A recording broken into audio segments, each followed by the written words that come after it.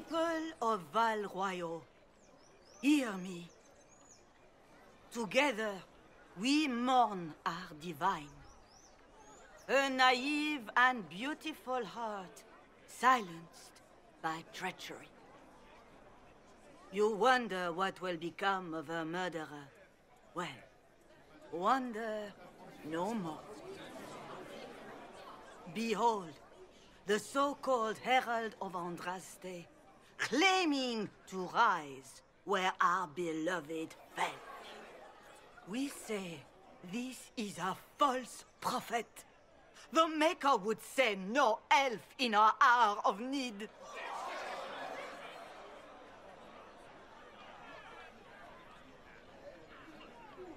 Enough! I will not listen to these self-serving lies. We came here to talk. It's true. The Inquisition seeks only to end this madness before it is too late. It is already too late. The Templars have returned to the Chantry. They will face this Inquisition, and the people will be safe once more.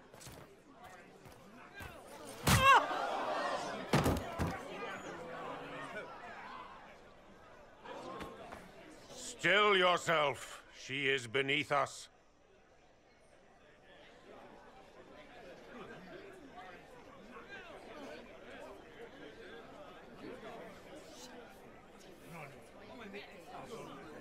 What's the meaning of this?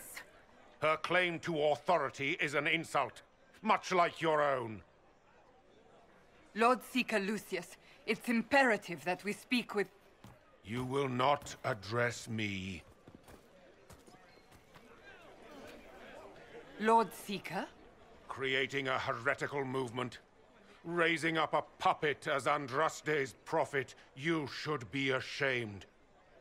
You should all be ashamed. The Templars failed no one when they left the Chantry to purge the mages. You are the ones who have failed. You who'd leash our righteous swords with doubt and fear. If you came to appeal to the Chantry, you are too late. The only destiny here that demands respect is mine.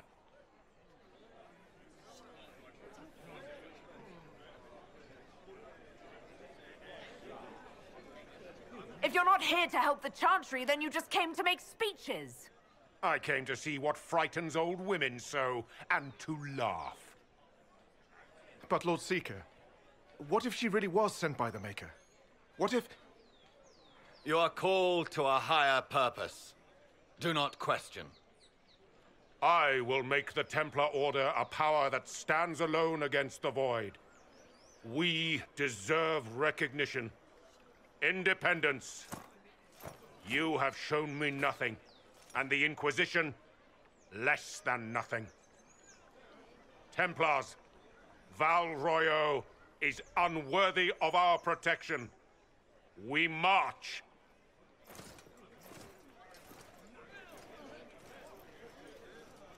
Charming fellow, isn't he?